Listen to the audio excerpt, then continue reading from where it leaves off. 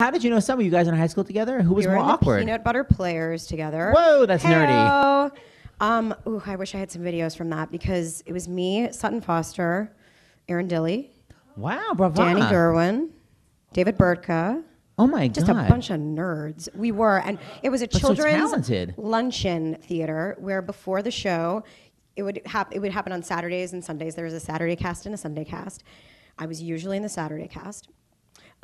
And you would go up to the table and you would say, "Hi, my name is Celia," and you would have a buddy with you, usually who was taller than me. And they would say, "And we're going to be in the show later, but first we would like to bring you a hot dog or a salad."